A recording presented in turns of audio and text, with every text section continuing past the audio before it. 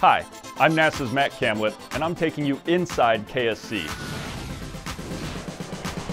Employees at NASA's Kennedy Space Center and residents along Florida's Space Coast have heard a familiar sound: sonic booms. Kennedy partnered with the agency's Armstrong Flight Research Center and Langley Research Center for a program called Sonic Booms in Atmospheric Turbulence, or SonicBAT.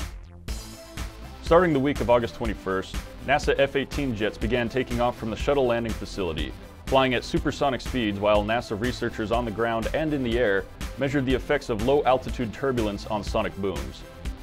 By learning more about how sonic booms travel, engineers can eventually design aircraft that lower sonic booms to a low rumble, paving the way for coast-to-coast airline flights in 2 hours. A major milestone for NASA's Orion program was achieved when the spacecraft destined for Exploration Mission 1 was successfully powered up for the first time.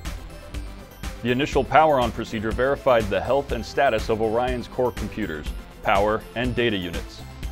It also marks the beginning of critical spacecraft subsystem tests. The Orion test team reported that flight systems and ground support equipment all performed remarkably well.